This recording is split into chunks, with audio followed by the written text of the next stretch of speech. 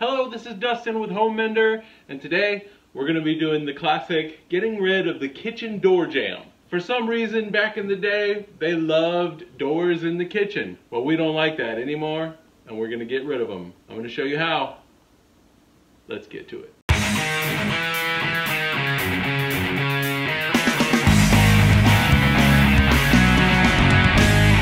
So first we're going to get rid of this old casing and door jamb. So let's cut the caulk line on the casing so we don't tear up the wall.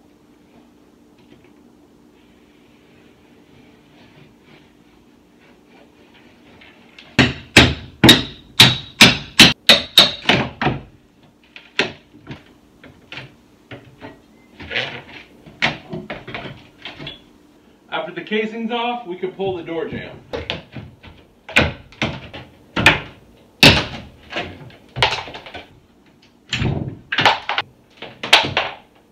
After we get the jamb out and all the nails pulled, let's go ahead and scrape the heavy caulk line that we've got here.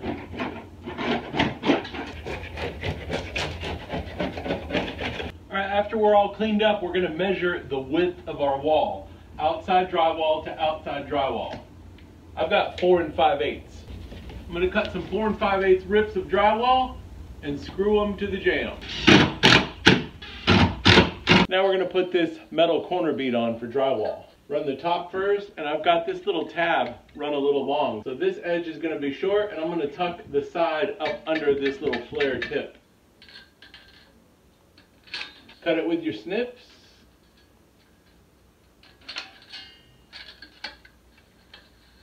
Slip it up behind it, just like so. Now you just want to float these corners on there. If you force it, it's going to get all wavy and humpy. You don't want that, because when we mud it, we need it to be nice and smooth. You can even send them in a little farther than the surface. See how I got this little rise right there? I want to make sure all these get good and secured. After our corners are secured, I'm going to use some green top and get it mudded. Now when you're mudding a corner, the idea of the corner is to take this edge of the knife and this edge of the knife and fill in everything else. You can see the small gap in between the corners as I go down. All that is going to be filled. So you're going to put pressure on the corner here and put pressure on the corner here and fill everything else in.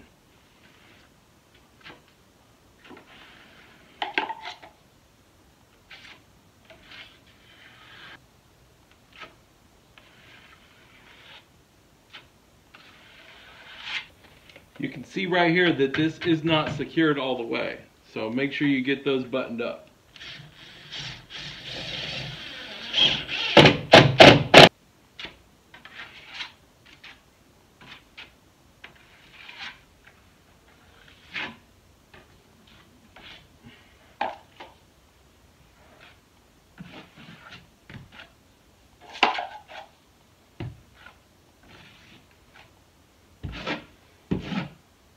After I get the corner covered with my 6-inch, I pull out an 8-inch.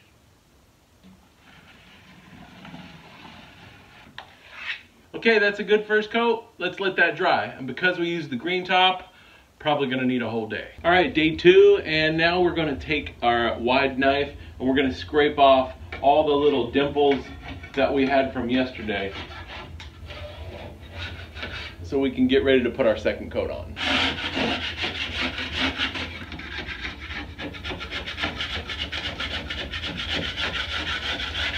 I also got the baseboards pulled all the way around because they used to stop right here where the casing was. But we're now going to need to run it to extend it, 45 these on the outside corner, and then put a baseboard on the inside of the jamb.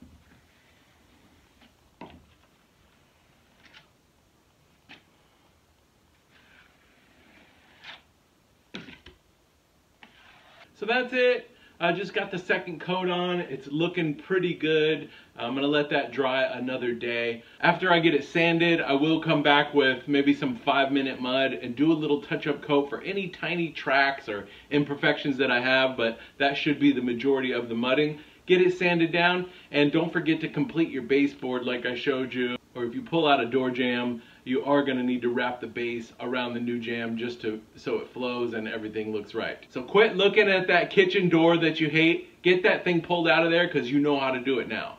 So for Home Mender, I'm Dustin. I hope you learned something today, and if you did, don't forget to click subscribe. Thanks for watching.